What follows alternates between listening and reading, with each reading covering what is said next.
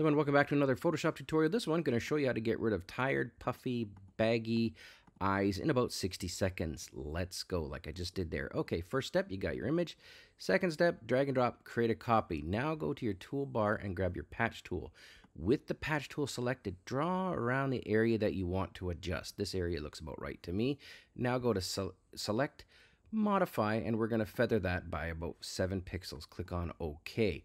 Now drag and drop this down a little bit. Just left click on it and pull down a bit, and about half a centimeter, and presto, we're going to see that we've got now this little fuzzy looking, blurry look, but that's okay. We're now going to go ahead and go to edit, and we're going to go to fade patch selection, and instead of 100%, we're going to go to about, I'll show you what it does at 0%. It's like it's the original shot. 100% means full. We're going to go to about 55% on this one. Click on OK, and then hit select, deselect, and now let's do a comparison. The original shot, baggy eyes are gone. That's all there is to it.